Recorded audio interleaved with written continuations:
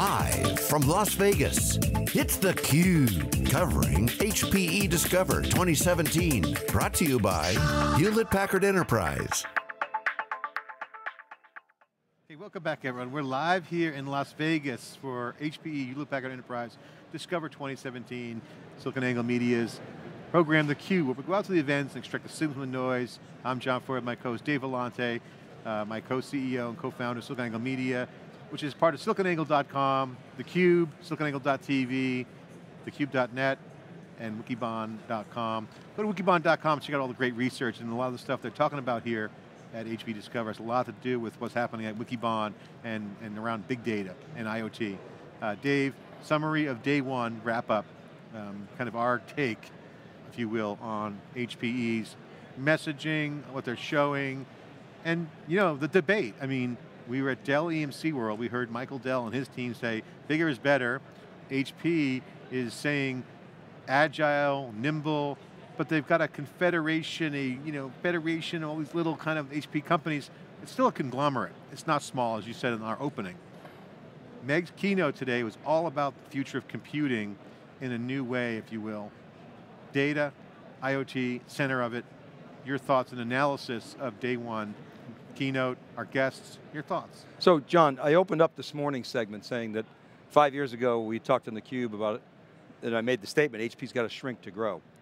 The other thing I said about HP, now HPE, was it's got to get back to its roots of invent. And it has not gotten back to those roots. And now it is reinventing itself, and its opportunity to get back to its roots of invention is through a partner ecosystem. That's very clear, kind of point number one. The second point I want to make is that these transformations that HPE and companies have gone through, I mean, I've never seen anything this large, splitting a company up of a $100 billion company, changing all the IT systems, doing all these spin merges, these are not trivial exercises. So when Meg says we're sort of at the end of that transformation, that 5-year process, in many respects, they've now got to create a new transformation. They finally got this, they have this smaller company that's more focused, and they've really got to still sharpen the edges on that sword, in my opinion. The software business is still part of HPE, so that's got to happen. You know, the cash coming in from the CSC spin merge still has to come in. So the balance sheet is still being restructured. But essentially the message that you're hearing from HPE is we're going to help you keep the lights on, we're going to make hybrid IT simple, which is a good sort of tagline, but it's a very non-trivial thing to do. We've got this new partner ethos, and we've got this fourth piece, which is a moonshot on IoT. And that's our big growth opportunity, and we're going to put all our muscle behind that. I like the strategy. I mean, if you're going to go smaller and more focused, you've got to have some kind of moonshot like that. You've got to have a partner ecosystem, as they've described. But as I say, there's still some more work to be done. They're still shaking off the embers of the exit of the cloud business, trying to reshape that whole thing. So there's, as I say, more work to be done. It's interesting, good points, I agree 100%. I would add that my observation and what I came into HPE looking at was, what will leadership, and specifically Meg Whitman and Antonio Neri, mainly Meg Whitman, and the team articulate to the customers, because they've been getting pounded in the press on financial performance, the journey. I mean, if I'm Meg Whitman, I got to be saying, hey, enough with the backbiting on the 5-year journey and trying to peg me to a milestone, because the market's changing. You know, you go back 5 years and say, oh, it's not going to be a 5-year journey. Let's say Meg Whitman says that. Yeah. What that really means is that's just kind of an estimate based on her opinion, execute. But what I think she couldn't, well, she might have seen, but what happened was the cloud just came in and completely decimated the landscape. Great point. Relative to disruption, opportunity. Yeah. So a 5-year journey pegged at that time becomes essentially maybe longer. And so they're executing a turbulent marketplace that's good for them, but it could be wind at their back too. So I think they had to come out and talk to their customers. The customers need to hear from HP and saying, look, we got your back, we're going to be delivering, we understand the transformation, we understand what's going on. They've been in the IT consumption business, serving customers in IT. They're a big company. They got to calm the customers down and give them confidence. So to me, I saw confidence in the simplicity message, hybrid IT message, and the IoT with the headroom. I didn't see any game-changing futuristic vapor. I didn't see a lot of AI washing. I didn't see a lot of machine learning, which is important. I think we're seeing the trend, but they didn't lead with that. They led with the meat and potatoes of HP. Storage, talking about the acquisition, simplicity, services, nimble, the messaging with partners. I thought that's very much a meat and potatoes. It wasn't like a lights out keynote by Meg Whitman in the sense of standing ovation on yeah, rah rah, but it was meat and potatoes, aggressive, assertive. We're here for the long haul, and I thought that was positive. I think the partner-friendly ethos is really, really important, and you've seen it around the show. I mean, look at Veeam is a platinum sponsor, right? That never would have happened 2 years ago because of HP Protector, their HP's backup software. It never would have happened before. You see Fortinet out in the show, basically a competitor with HP and HP security business, and so, and then this whole new partnership around the large SIs.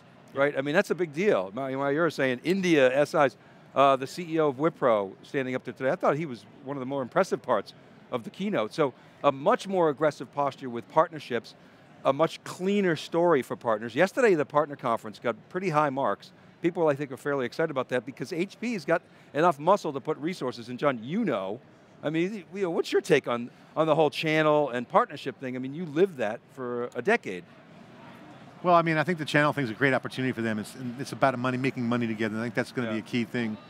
My thoughts, just from trying to read the tea leaves, and I'm going to put this out there, I would say not half-baked, but my observation from today and in the interviews, kind of things came together for me around something that I was thinking about, but I could see it now with a little bit of a clarity, and that is, I think we're going to see a hardware renaissance. And what I mean by that is I think the message of computing is changing. We've been predicting with Open Compute that we've been covering, which is an open source project where Facebook and now others are donating reference implementations, of which Antonio Neri was supporting that project. It's not a lot of funding, there's a lot of open source projects going on, there's a lot of disruption kind of happening. It's almost this like small little, not really well reported marketplace. Not a lot of money's being made yet because there's some new things happening. I think what's clear to me today is that a new business model of hardware is coming. And I think HP, if smart, could change their business model instead of being a hardware box supplier, which they know is a declining market, to a TAM, a total addressable market of true private cloud of 260 billion, and be a supplier of hardware business model rather than hardware products, where they bring their systems expertise in, use open source, bring the stuff out of HP labs, and not try to be hardcore about productizing it in a hardcore way, meaning another SKU. I think they got to have some core products, but the growth I think is going to come from a hardware renaissance where a new developer is going to come out of hardware. You're going to start to see hardware being in the game. I mean, just last week at the Recode conference, you had Steve Ballmer with Kara Swisher saying we should have gotten the hardware business a long time ago. Everyone's making their own phones in reference to the consumer market. So I think the enterprise market, you're going to see real opportunity around service providers and enterprises essentially getting the best of what Amazon and Google does, which is build their own boxes in a new hardware development way. To me, that is absolutely clear, and I think that's going to open up essentially that long tail of compute, cloud-like, true private cloud, and hybrid, and I think if HP's smart, they should jump on that and double down on that trend. So the things I'm looking for between, say, now and let's say the next Discover in Madrid in December, the post-spin merge balance sheet. Let's take a look at that, because I think it's going to look a lot better. And that's going to cause people to go, whoa, look at that. Now HP's got even more leverage to go out and do deals. The second is, when does IoT actually become a meaningful and measurable component of HPE's business? Talking a lot about it, building up the ecosystem, talking about some use cases, a lot of blue sky types of things, but not a lot of hardcore, concrete examples at the customer level. So when does that become a meaningful revenue generator? And then, I think from credibility standpoint, margins. Meg said, this is it, margins have bottomed. They're going to bounce off the bottom and grow from here. We've got to see that. And I think the keys are services, really executing on the services side, leveraging their acquisitions. Let's see what they can do with, I mean, Aruba looks good, nimble, simplicity. Yeah. Can they turn those into billion-dollar businesses like they did with 3PAR? And then the partnerships. I don't expect any head fakes. You remember, HP used to always head fake the channel and head fake partnerships. I don't expect that They've now. never had fake partners. I don't expect that Partners now. would call them out in the carpet on that. I think they've been groping with the partners and hoping to have a flagship. I don't know. I mean, I don't think they've. I know you've been trying to be critical of HP, but they've never had fake partners. When let's say head fake, they would buy a company like EDS, and their partners ecosystem would go, whoa. Wait a minute, I'm not sure I want to partner with these guys. I'll debate that with you, but I think HP's always had great channels, great partnerships. I think where they've misfired, if you want to be critical, is that they mismatched where the growth was with, throwing an outsource, for instance. That's a complete mismatch to where the growth is. Now, to your point about IoT, I think that's a big opportunity because IoT is a beachhead setup. I think it's a great opportunity as a flagship message to take the portfolio of HP into a partner-friendly world that has going beyond swim lanes. These are like this is like the Grand Canyon, the Panama Canal. They're more than swim lanes. So I think having a portfolio with more M&A activity, with Aruba and some of the hardware they can go in and get the beachhead in IoT and use that as a driver, a flagship with their partnerships to start engaging customers and holding the ground. And then moving the services in, that could hold them for a good couple years. And then as the margins shift from the declining hardware business, well, I think that's an opportunity and we're going to look at that. And the other big opportunity beyond IoT is this inter-cloud management. Will HP participate in earnest in building up some software capabilities to manage cross-cloud, on-prem, off-prem, everything in between, SaaS, et cetera. We don't hear anything about that now, so is that part of the HPE strategy? Will it use its new balance sheet to go after some of those emerging software companies and rebuild its software business? Well, we always will analyze. We got all day tomorrow. We got some great guests. But Dave, information technology known as IT is not going away.